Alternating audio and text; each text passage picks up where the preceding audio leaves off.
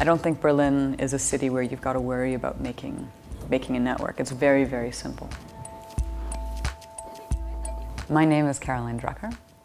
I'm from Toronto, Canada, and I've been living in Berlin for about 10 years. I work at SoundCloud as partner marketing manager. So I work with, for example, Beyoncé's record label when we did a remix competition for Beyoncé. People tend to think about sound as just music, but it's not. You know, sound is everything that we say, sound is everything that we hear, and if you think about the most, important moments in life, like baby's first words, telling someone you love them, those are all really signified by sounds. Sound is the thing that really brings sort of the passion and the energy to so much of what we do. I came to SoundCloud in a really funny way. I think it sort of exemplifies sort of the networks that exist within Berlin. I was at Soho House doing emails, and I sent off my resume to Eric. And I then went downstairs to let someone in, and Eric was actually there playing ping pong with my colleague from the company I was working at the time. And then Eric looked at his phone, and then looked at me, and was like, "We're gonna talk soon." And then about half an hour later, I had my interview for SoundCloud.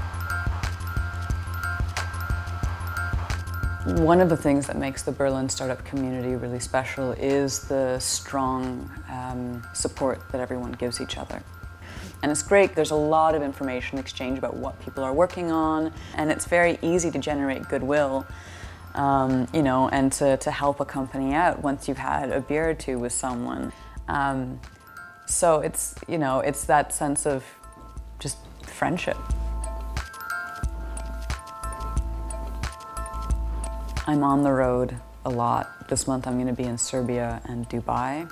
My partner is a musician and he's on the road a lot.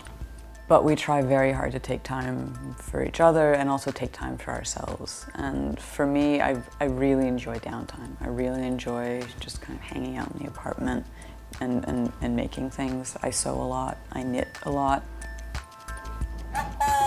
We have a little Japanese fridge guide. He tells you to close the fridge door.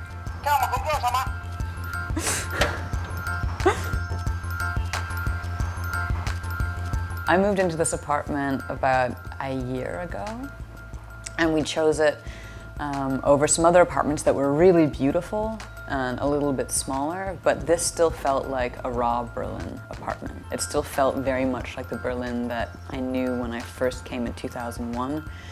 And what's also nice about this neighborhood is it's right where the Berlin Wall used to be. So the Berlin Wall actually used to be directly behind our building.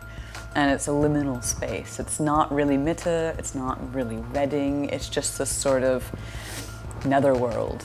So just trying to get a little bit of that sort of 90s, early 2000s Berlin feeling.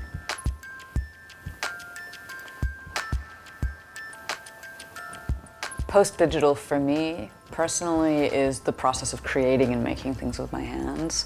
Again, knitting or sewing are things where I can just sort of completely relax, but I'm still active. You use your brain in a completely different way. You essentially stop thinking in the way that you're thinking with words. You just start thinking with your muscle memory, and you just start to react in a completely different way. And then suddenly you've got this garment that you've created with your own wits and hands. It's very playful, and you can experiment a lot. You swear a lot too, but it's very, very satisfying. YouTube is very helpful to watch videos because people essentially show how to sort of sew in sleeves correctly, and there's a lot of things that you try. You think, oh, I'll just do it. It'll work out, and then you realize you don't know how to do it. But the great thing about the web is you can go and find a video, watch someone do it, and then you can do it too.